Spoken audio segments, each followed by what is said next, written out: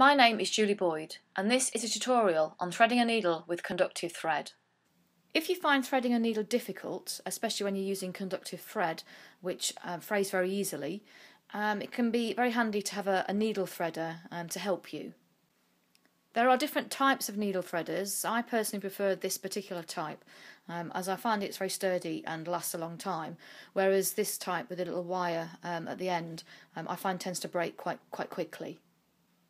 To use this particular needle threader, you thread the little hook into the eye of the needle, so you will need to make sure that the eye of the needle is big enough to allow this little hook to go inside.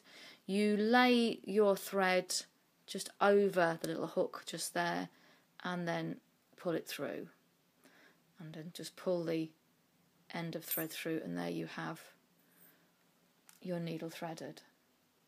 To thread your needle without a needle threader, a good tip is to make sure the end of this thread has just been cut. If I just show you the other end of the thread, so this is the bottom end of the thread, you can see how it's fraying a lot, and that fraying makes the needle much more difficult to thread. A second tip would be to hold the end of the thread very close to your fingers.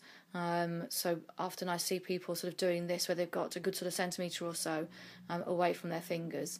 You want it nice and close so you can sort of squeeze the end of the thread together in order to pop it through the eye of the needle.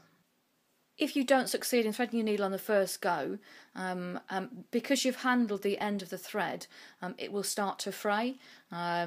So just clip that off with your scissors and try again. Just remember that all the cuttings, when you do this clipping, do that over a bin. You don't want your table to be covered in lots of bits of conductive thread, because that could short your circuit out later on. Thanks for watching this tutorial. Subscribe to my YouTube channel to receive new tutorials as they are uploaded.